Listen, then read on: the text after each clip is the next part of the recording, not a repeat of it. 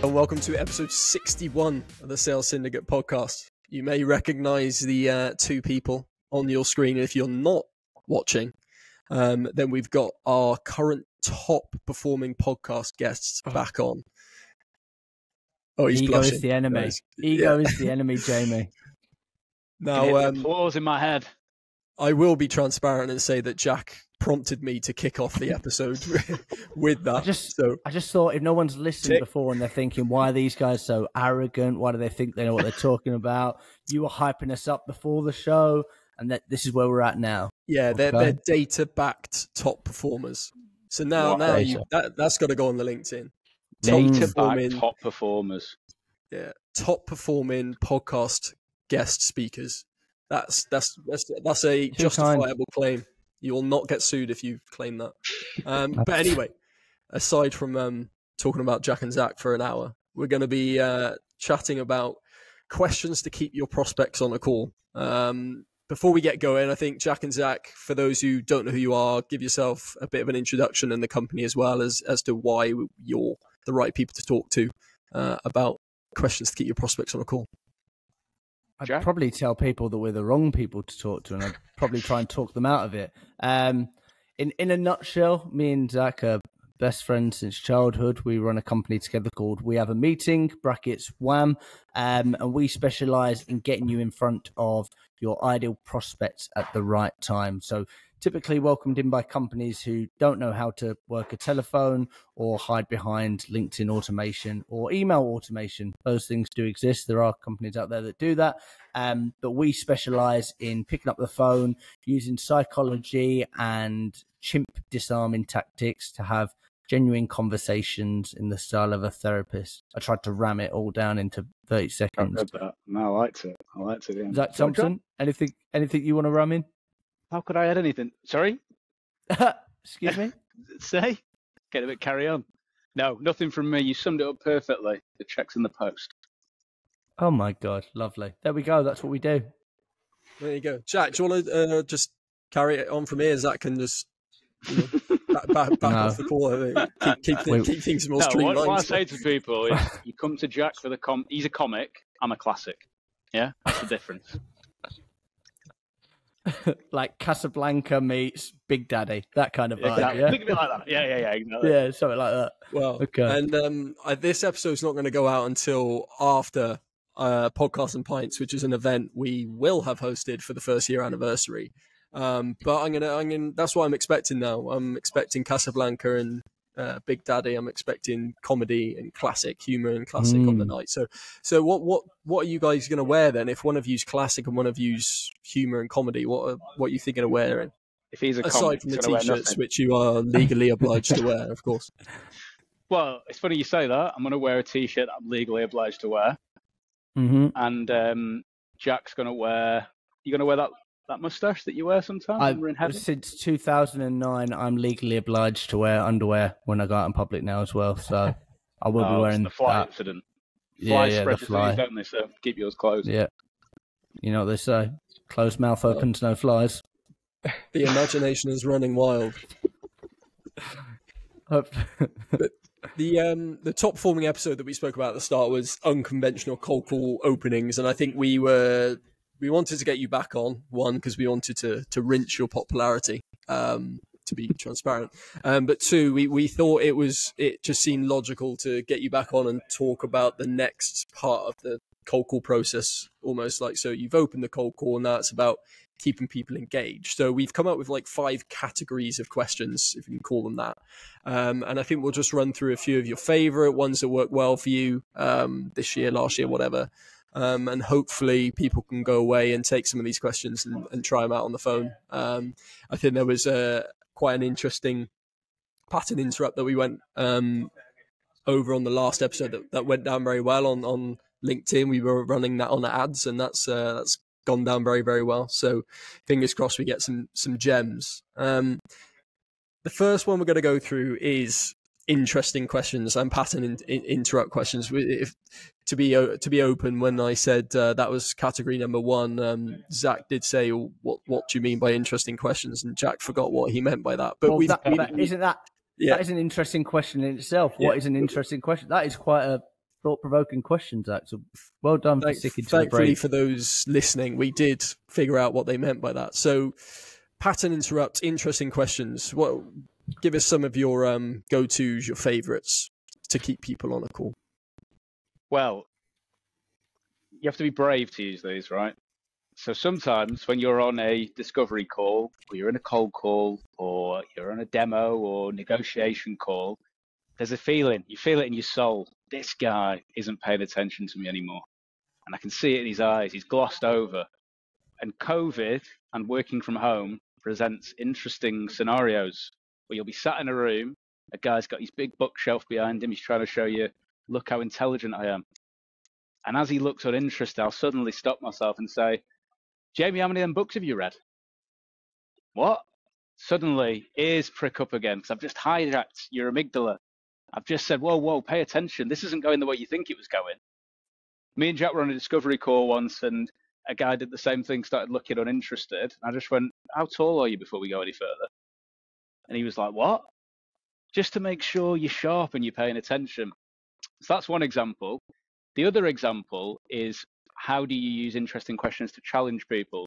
So sometimes you'll be on a call and people will paint the worst picture of their business and their job that you've ever heard.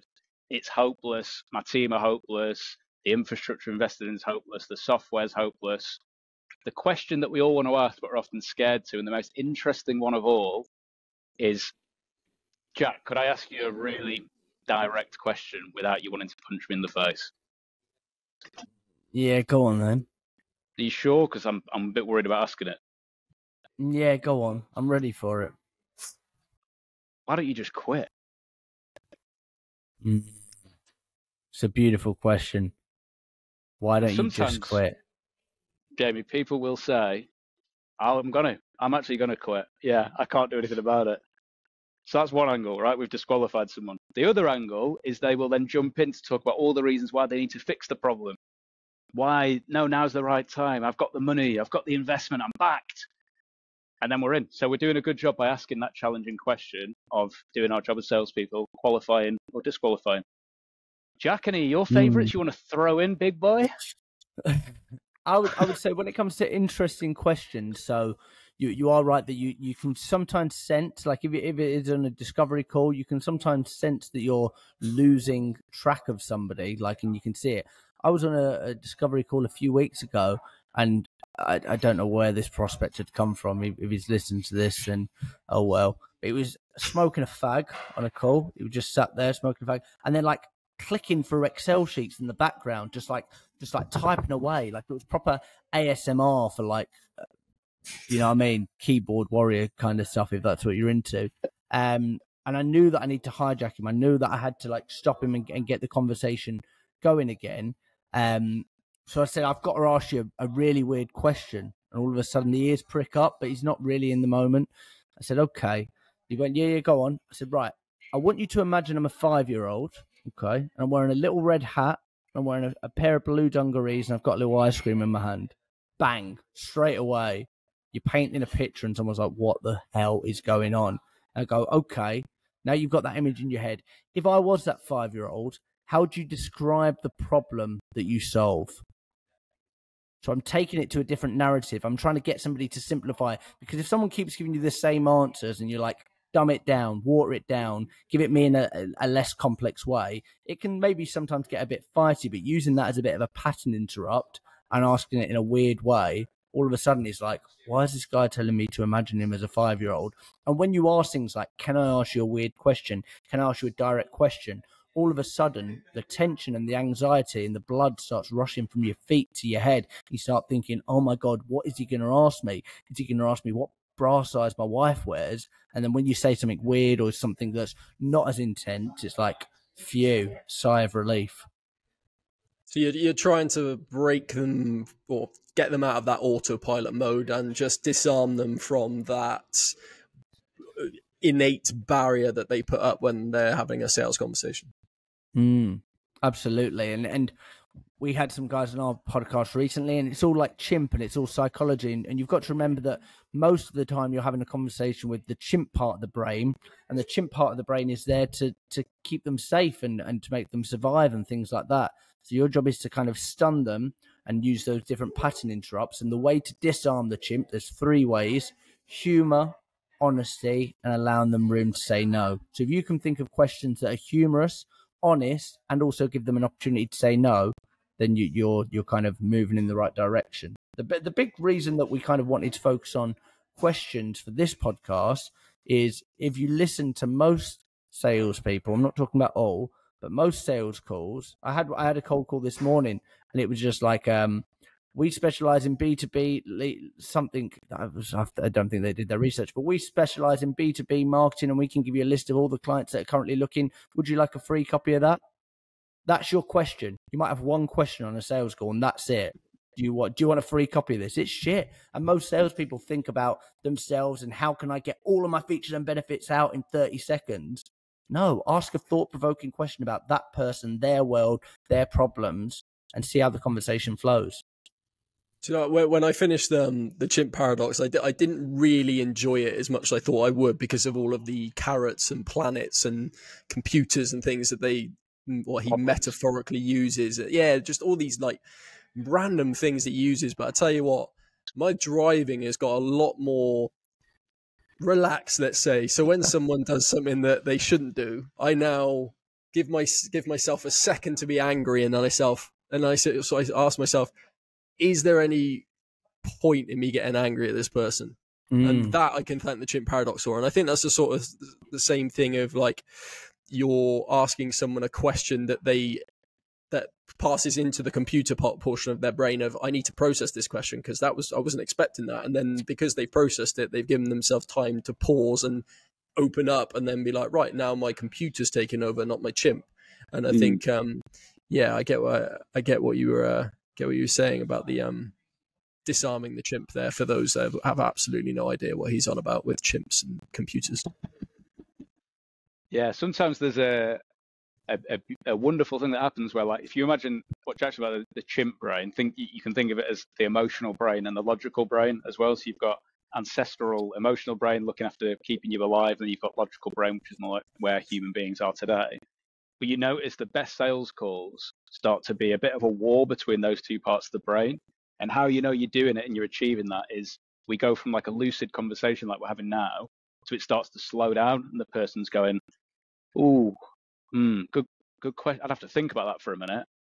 And then I start to egg it on even more and say, you sound quite conflicted, actually. No, I'm not conflicted. No, I know that. I think it's just that, and that's when you know there's that ping pong happening between the two parts of the brain.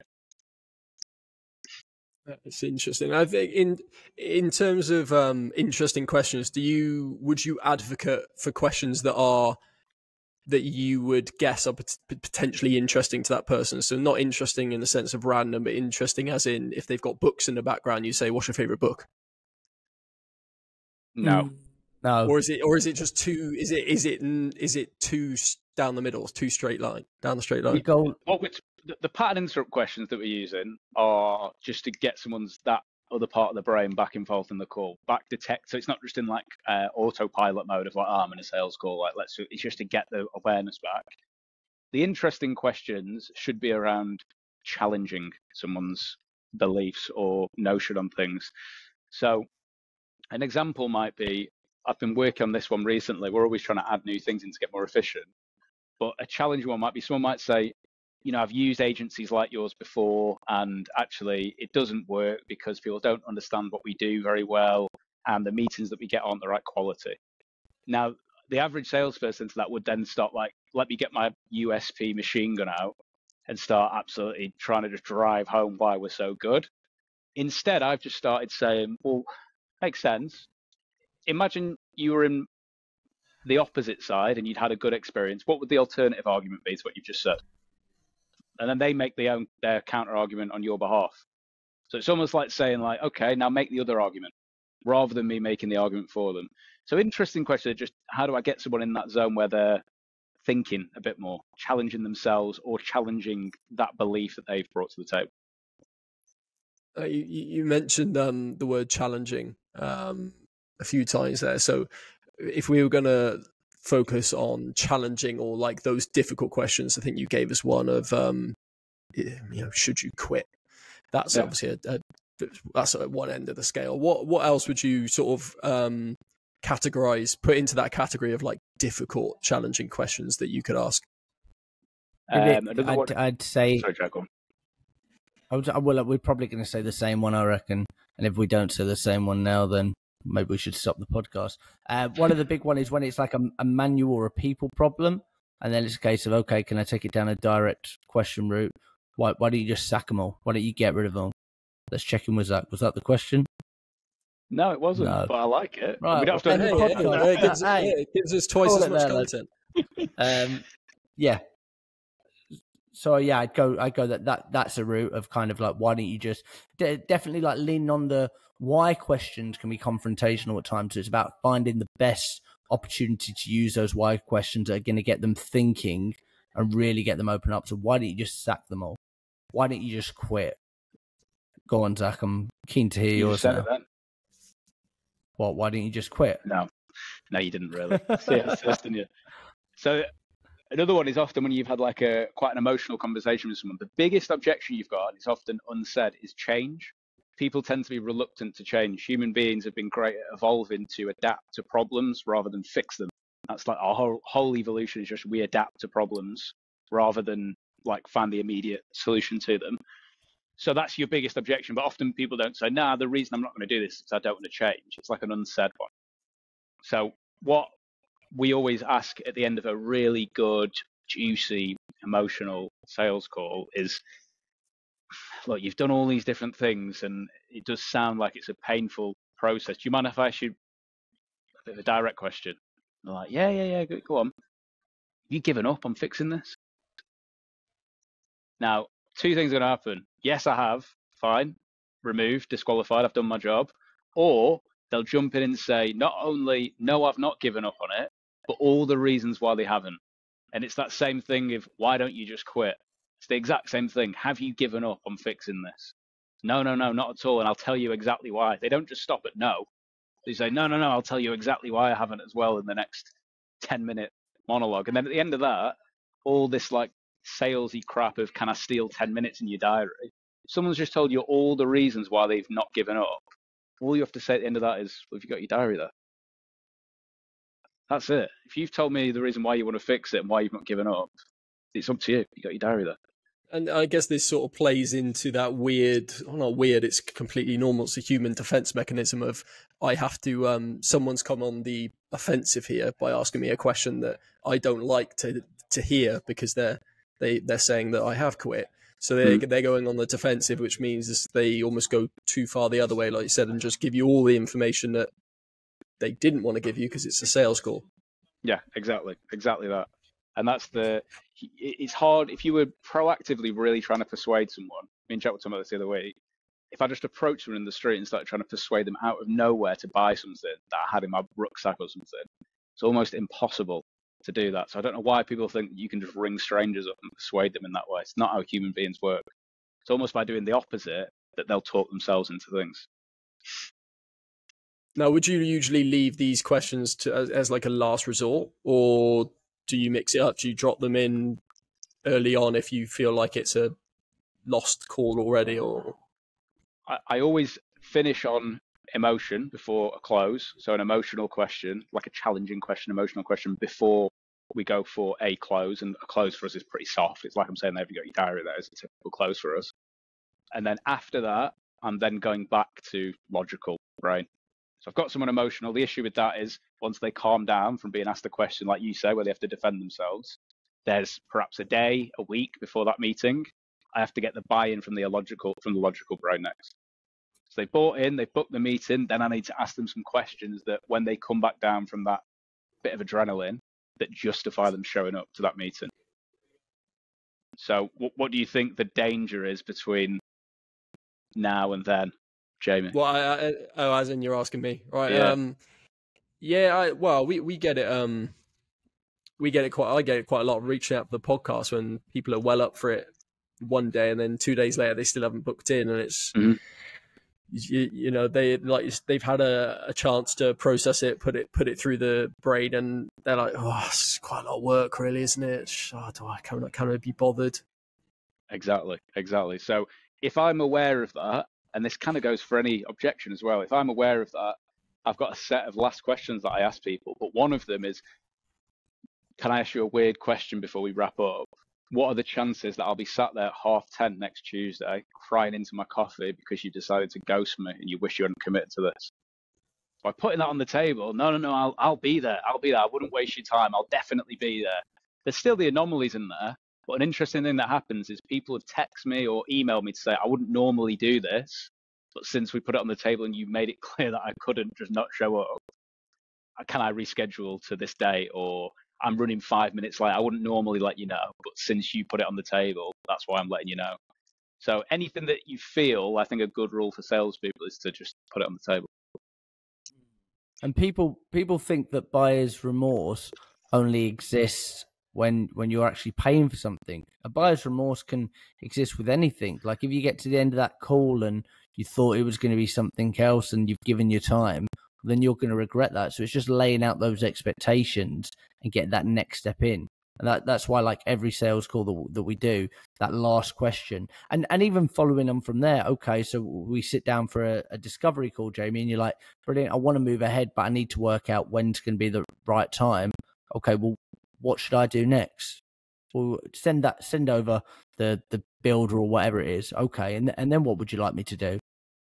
It's putting it all on you, but I'm letting you have the control of it and having those mini contracts. Whereas all of the Grant Cardone and all of that stuff is like, no, you ABC, always be closing, force your next steps onto them. It's like, well, it's a prospect, it's their world. It should be a case of what do they want to do and how do we do it at their pace. And when you allow people the room to say no, like we said earlier, they're more likely to say yes.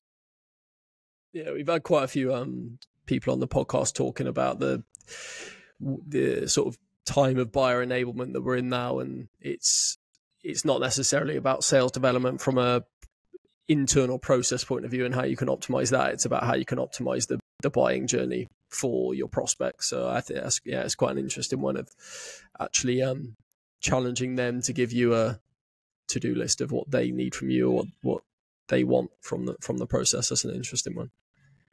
In terms of you touched on it like a bit at the start, thought-provoking questions. And I guess, to be honest, most of these questions that we're going through are going to be thought-provoking. But are there any questions that you would tend to ask or aim to ask that would make someone pause and actually really, really think about the answer rather than it just being an obvious one for them? It depends on the personality that you're dealing with. Sorry, Jack, we keep doing that, don't we? We both got a lot to say. Each other's you're not sandwiches. You're not the number one. Go on. Yeah, so because it depends on who you're dealing with, right? We deal with a lot of CEOs, self-made millionaires growing their businesses.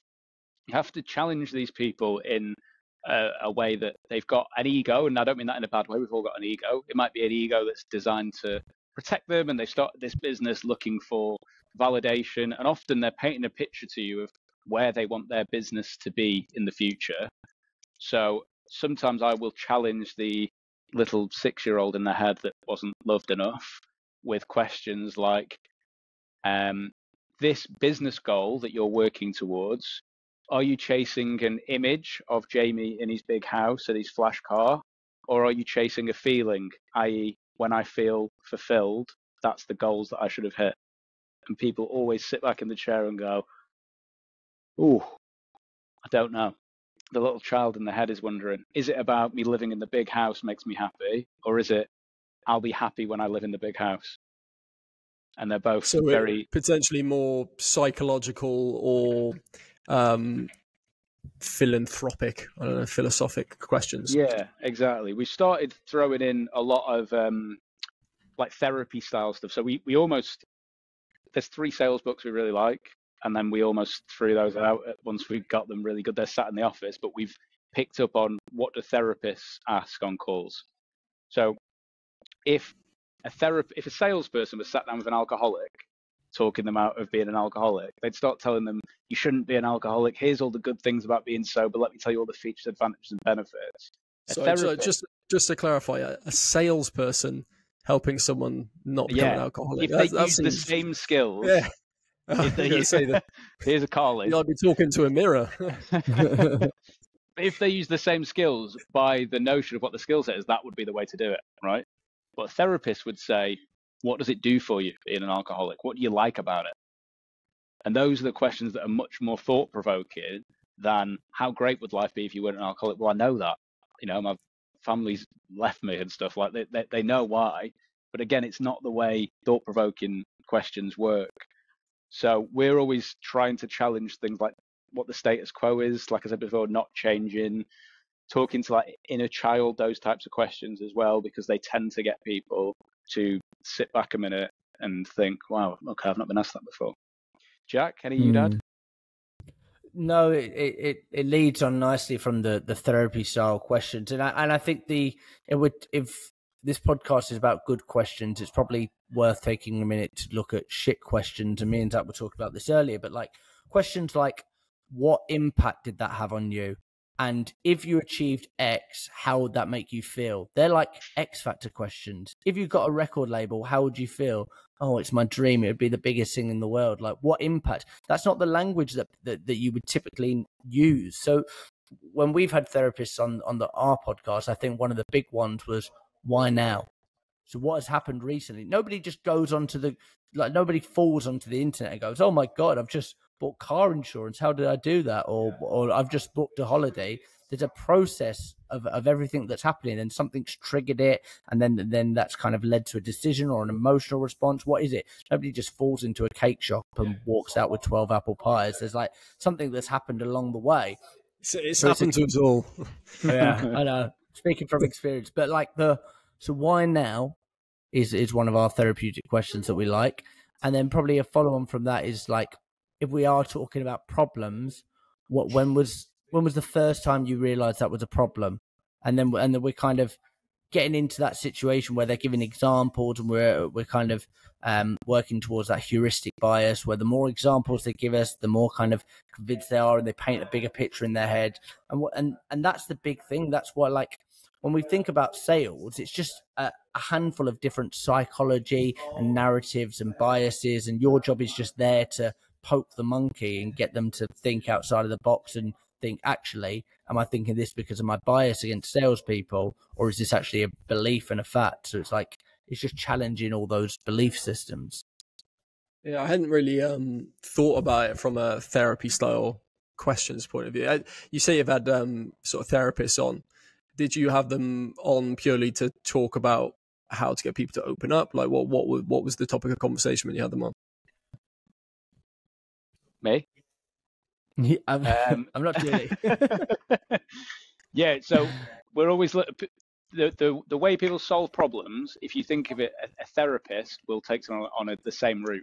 You're trying to solve a problem, but solve it yourself. So a therapist, if you think of, if I went down like with my wife, not that I need to, if she's listening, but if I went to like couples therapy with my wife, I wouldn't walk in the door and they go, you know what you need? Our platinum package. Our platinum package will sort this right out.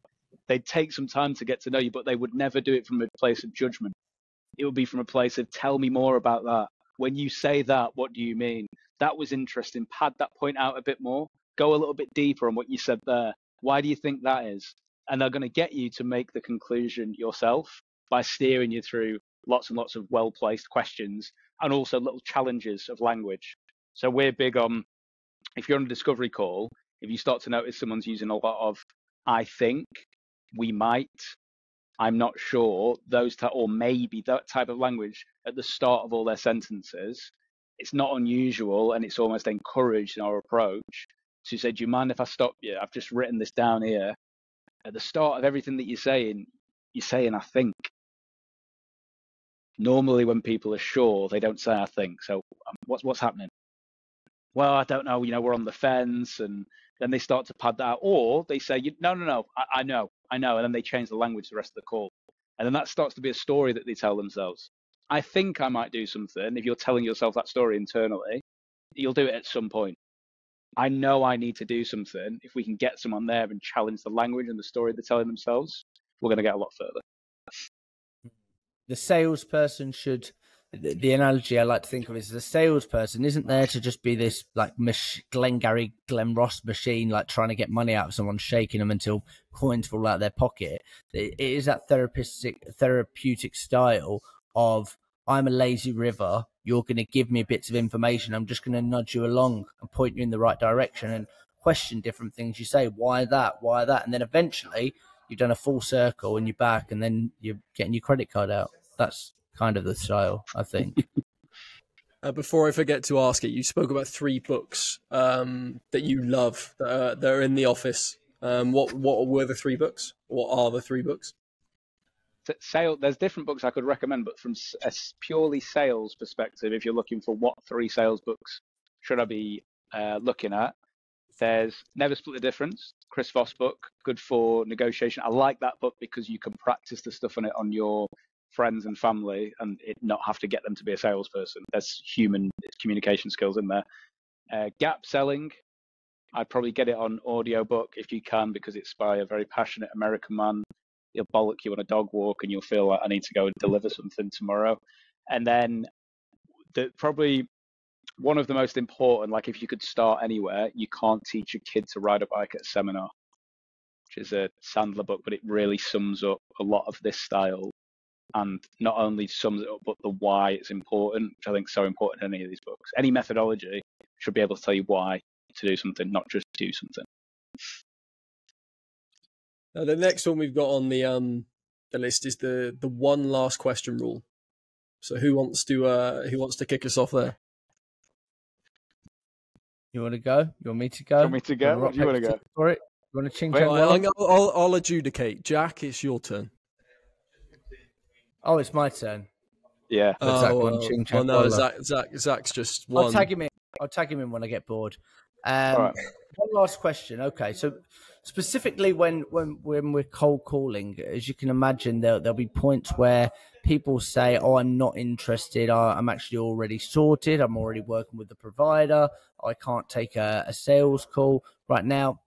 And then there's many different things you can do. Obviously, you do as much as you can in the front end. But the one last question is basically, as a salesperson, metaphorically, walking yourself to the door. And then when you're at the door with one foot out and the door open, you're kind of leaning back in and say, "Listen, but before I go, can I ask one last question?" And 9 times out of 10, people are like, "Go on then." And that is your one last attempt to ask something, if it is a piece of thread or a piece of cloth, to see if there's anything that you could do to kind of tear it open a little bit. So you've got one big question to ask them that can kind of get them talking and actually see if the objection is just a smoke screen, or if there is genuinely a problem, or if there's something a bit more to it. Or you might even use it in a situation to be like, you know what, this guy's got absolutely no problem. I can tell it's perfect, but I might use it as an opportunity for a referral. So one example might be if someone says, "I'm not interested," like, yeah, absolutely, of course, I assumed. So you always accept it. Yeah, of course. I thought that you wouldn't be interested. Obviously, you're a busy man. Hey, before I go, Jamie, can I ask you one last question? And you go, yeah. And say, when you say you're not interested, is it you're not interested because you're already working with another sales agency, or are you're not interested because you've had some mockney cold call you at 2:00 on a Tuesday? And it's the illusion of choice as well there. And there are many different things that you can fill into the, are you not interested? Because people love choices. If I say, "What's your favorite ice cream?" you go, I mean, knowing you'd probably be able to like, "Yeah, it's mint chocolate chip" off the bat. But hey, do you know what? When I was a kid, it was mint chocolate chip, but now it's probably rum and raisin. How did I do that? That is a viral clip. I know my rum and raisin, guys. You creeped me out a little bit, I'm not going to lie. Yeah, get that on TikTok. But it's if I ask you, you're going thinking, "Oh, I don't know what my favourite ice cream." If I said, "Do you like chocolate or vanilla?" your mind just chooses straight away. Zach, anything to add on that? What are your favourite one last questions? I like the ones where people tap out a lot. Is I have a team that covers that as an objection. I've already got a team in place that covers that. Yeah, thought you would. A lot of the businesses in the space do. Do you mind if I ask you one last question before I let you go? Yeah, go on. When you went to your team and you said, "What's one area that we're really struggling at the minute where we can help?" what did they tell you? Now, again, 2 routes. I love these ones where it's 2 routes. If he says, I've never asked them that question before, or she, or they, painting themselves out to be a bad leader, right? So that isn't a route. You can't say, I've never asked them that question without looking like a bit of a twat. So you say, oh, well, we're struggling with X, and then we're back in. Okay? So those are 2 routes there. Another one I like is if someone's already got something in place that's like maybe like a software or something like that you're selling. Yeah, I thought you would. A lot of people already got something in place. Do you mind if I ask you one last question? Yeah. What would need to happen to make you consider something else? And then they're going to paint a picture of, well, if something was cheaper, faster, better, whatever it may be, they're probably going to give you just a little bit of something. And it might be that it's nothing. It might be that it's just like I've got to call them back when a renewal's there, but at least I've got something to call them back on rather than just adding them to the CRM call back in 6 months, totally blind. So those are the ones that I really like. The other thing you can do with the one last question is if you are going to have to call someone back in a sea of salespeople, you need to make sure that you're memorable. Okay? So we talked about the Swans one last time, didn't we, Jamie? You like that one? We did talk about the Swans one, yeah. I did enjoy that one. Okay. So I'm disappointed, though, you didn't kick off this podcast with, have you thought about them Swans? Yeah, because you keep sending me pictures of swans at 3 o'clock in the morning saying, you up, hun? That's why. You up, duck? What's up, duck? So if you're looking to be memorable in a sea of lots of other salespeople, a great one last question, or maybe Jack can throw some in here as well. Yeah, we've already got a software in place. We'll be looking to assess options probably in about 9 months. Yeah, makes sense. Do you mind if I ask you one last question? Yeah, go on. If you had to write a song about the software that you've already got, what would you call it and why? What? And then they're going to probably give you some sort of strange answer or strange spiel when they've thought about it. That goes in the CRM. Then when I call back in 9 months, that's what I use to be memorable in the sea of lots of other salespeople. Any weird ones from you, Jack? That's one of my favourite ones. The one that you were saying there. And that's where your pattern, and we probably come full circle to like your interesting questions.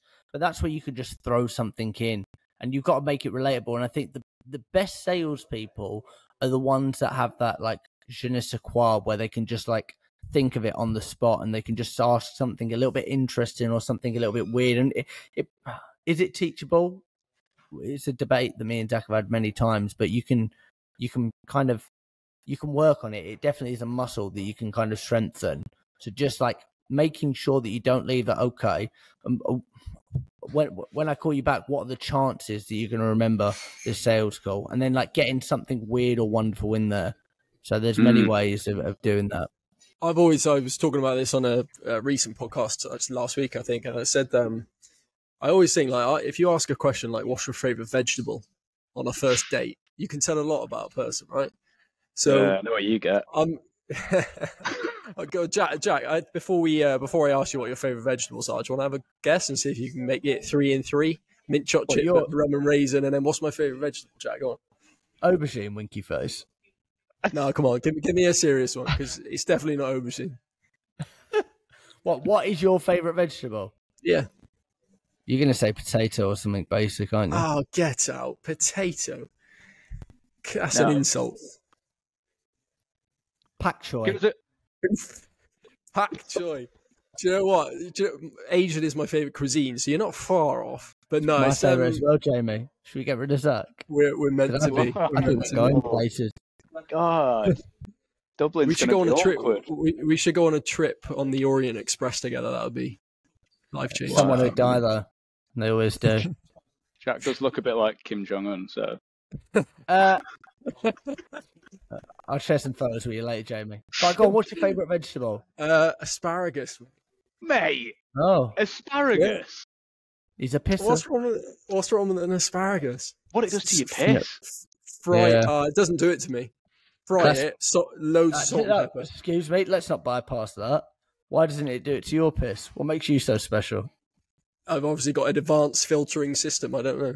Well, I've been said too much, or it stinks so much you just can't pick it up. Yeah, that's in your Tinder bio as well. Yeah.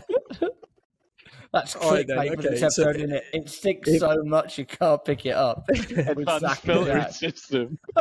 So, if asparagus is, what are your two guys' favourite veg? If I was going to guess, I'd say one of you's parsnip. I love a parsnip. I would have said Jack is a parsnip. I probably would say Zac is a sprouting broccoli. Gosh. Tender stem broccoli. You think we're in a different class than we actually are, I think, Jamie. That's what I'm learning here. You see us as, which I like. Are you saying that parsnip? Are you? Yeah. I do love a tin mushy pea. Yeah, parsnip, when I was growing up, I thought was a place in Wales. So I don't know if I'm the right person to... I think it is as well, actually. It probably is, yeah. Yeah, it's next door to Llandudno and Abu Dhabi. Yeah. So what are your favourite vegetables? Oh, Jack? I feel like they're all equal. I like them all. Mushrooms. Oh, God. What, politician answer? It's all right, isn't it? No, it's not. Come on. What is my favourite vegetable? Corn on the cob. Good. Very good. Barbecued. I'm going to expose myself here. Would chilies come under vegetables? Do we know for a fact before I say it? No, it's a fruit because it's got a seed in it. Right, well, not that then. And I'm glad you said that because I actually knew the answer to that as well before I said it. Probably like sweet potato, maybe. That's a good shout. It's dependable. It's sturdy, exactly. But it's got a bit of sweetness to it. Exactly. If you had to survive on a vegetable, that's what you should be thinking about. If you had to survive on one. Yeah, do you know what? I was watching there's a new Netflix thing about living to 100 years. And there's a place in Japan just south of Okinawa, I think, maybe the islands. One of the foods, the purple sweet potato, they eat in abundance because it grows there. And that's been clinically proven to help you live longer. So I've never seen a purple sweet potato, but I'd love to, Jamie. I don't know if you'd... Wow. We were asking great sales questions, and you wanted to take it down this is the perfect example alley about vegetables.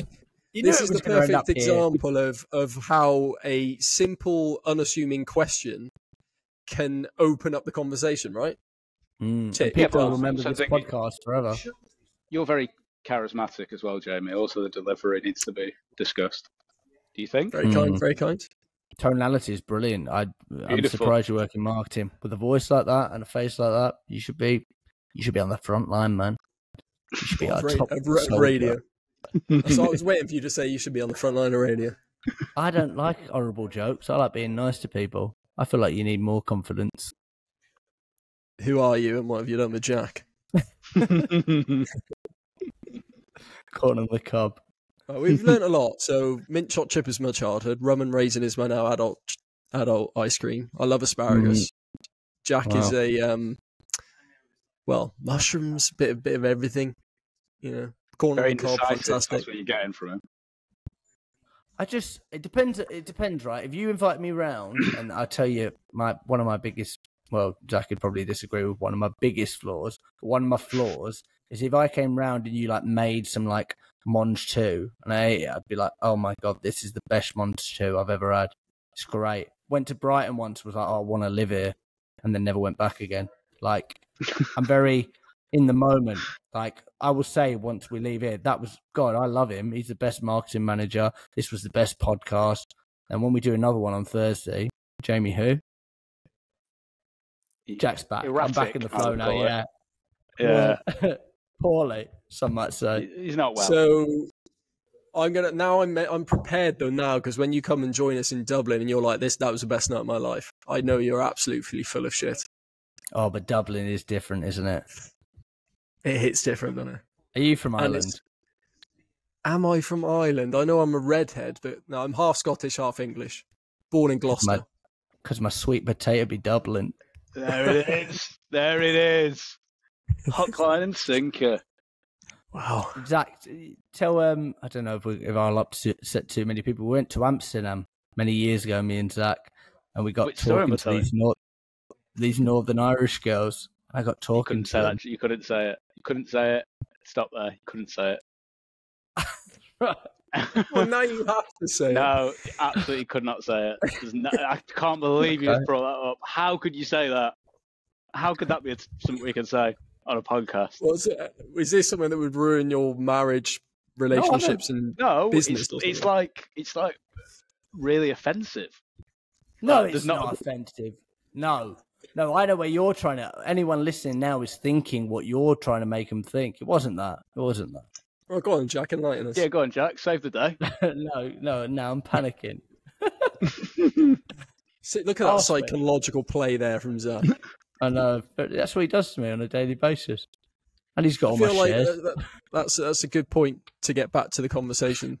But that genuinely was a very good example of how we've just spent nigh on 10 minutes talking about vegetables, ice cream, and nearly Amsterdam, which we'll talk about on another podcast. Thank you.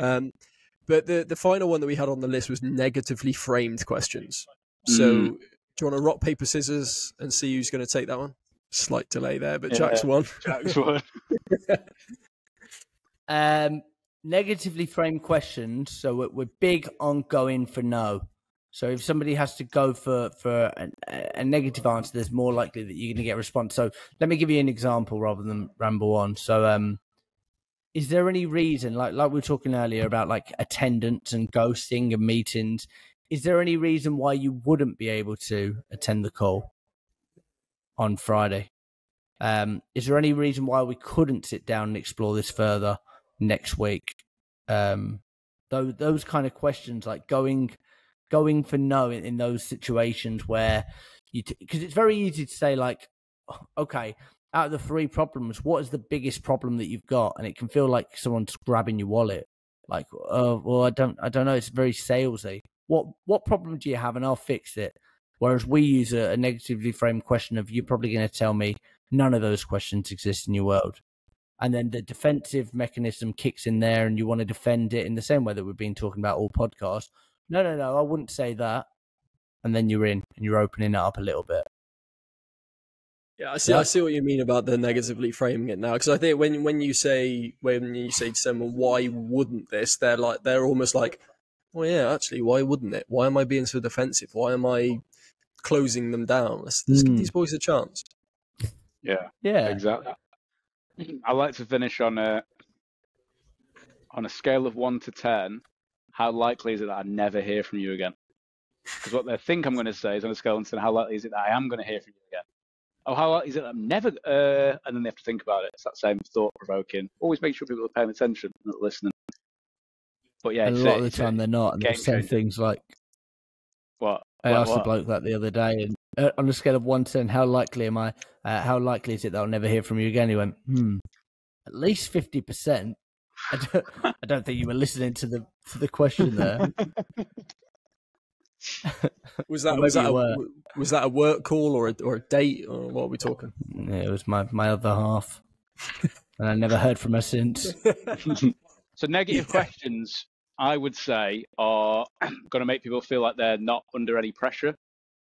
That's probably the main factor. You know, if I rang you up and I started saying, how would you feel if you had a better deal on your phone? When would you be looking to upgrade? It would start to feel like, oh, there's a hand coming through the phone here trying to grab my wallet. That's the main issue. And we're always thinking of this from like a neuroscience, chemical, like how do I get people to feel comfortable and like they're being nurtured through a conversation rather than dragged through it. So if I said, I'm guessing if there was a phone contract available that was cheaper than what you're dealing with at the minute and had a bit better reception in hard to reach areas, I can see that you're based in X, Y, and Z. It's probably not going to be something that you're looking at right now because you're in a contract. Well, no, hold on a second. What were you saying there about the because I am based in the middle of nowhere, so that is an issue that I get. Okay. When you say it's an issue that you get, I'm guessing it's something that you can probably live with. Well, yeah, but and that feels a bit more nurturing than me just like dragging you through and ramming all the features down your throat. But yeah, no, it's something I would encourage a lot of people to do. You'll see that's like one where you see the immediate difference in putting questions like that, changing them. It's another one of those awkward silences there where Jack's like, I can see Jack's sort of ready to say something, but no, he rocks quite a lot. He's like an old person in palliative care. I drink 4 litres of water a day, so I've constantly got a full bladder, Jamie. So I might look like I'm engaged in the podcast, like but I'm actually just preventing myself from. But you've actually just wet yourself. I've just pissed. Wow. Right. Okay. Well, on the given that you clearly need a wee, we'll finish up with just three questions. One for you, Jack. What is your favourite question to keep a prospect on a call of all time? Of all time. Great question, Jamie. Really good question, and the delivery was beautiful. I would say I love the scale. So Zach was saying on a scale of 1 to 10. I love using that in different examples because if I was to say, what do you think of your current agency? Yeah, they're good. Like you're only ever going to get a positive response. And one of my favorite questions is to be like, okay, well, can I ask a weird question? Yeah. If you had to rate your current agency on a scale of 1 to 10, what would you currently rate them? 7. Okay, interesting. Why didn't you say a higher number? Why didn't you choose a higher number? Or it could work in its favor if it's like say they're really, really pissed off about something. Or a 4. Okay, a 4. Why didn't you say a lower number? And then they say all the things they do like about it and all the positives. Oh, well, it does this. They're on time. They're blah, blah, blah, blah, blah. Okay, that doesn't sound that bad. No, it is because... And then they get into defending it and they go over it. That's probably mine. Zach, same question to you. Favorite sales question? I like why. Favorite question to keep them on a call of all time? I like why now. Simple one. But again, I'm very aware of change as the hidden objection. I was talking about that earlier. So why now challenges that point and gets someone to think of why is this different than all the other times where I looked at this and didn't do anything. So why now is a powerful one. Good one to ask to your partner if they lean over and start kissing your neck late at night as well. Stupid. Which, I mean, sounds like a dream, but it never happens. And I don't know why. Don't do that. That's not the right response. Why now? I promise you it won't be now if you ask that question from previous experience. Jamie, can I ask you a question? Go. Yeah.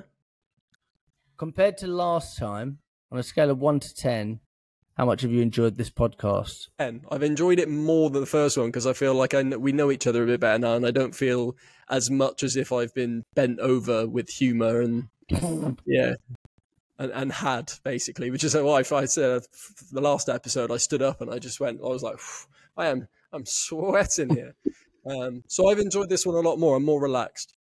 Good. I've never been described as bending somebody over with humour. That is a compliment. Yeah, it's a nice way of putting it. That's your Tinder profile. Yeah, I'll bend you over with humour. Good. 10. And we never get 10s. That's very kind of you, and we like you. Girlfriend. Well, you are very welcome for the 10. And following that, I guess it's just for me to say thanks for joining us. Thanks for taking the time and sharing your wisdom. I'm sure we'll get you back on for another episode. We'll see if this enters the top 3 or top 2, or maybe even beats the last episode, which was unconventional cold calls. Obviously, if you haven't heard the unconventional cold calls, you must be a new listener, otherwise you would have. Go and check it out. Make sure you like, subscribe, all the standard stuff. Yeah, and I guess we hope to see you in the next episode. I really want to. The reason I keep stuttering is because I want to say we'll see you in Dublin, but this isn't going out until mid-December, I don't think. So we've seen you in Dublin, and we've seen you in Dublin. I'm sorry, I didn't know, and look, it was a mistake. Okay, and I'll sort it out afterwards. The bill's literally in front of me. Yeah, I'll pay the bill. Jamie, thank you for I always enjoy these conversations. Thank you for an incredible job.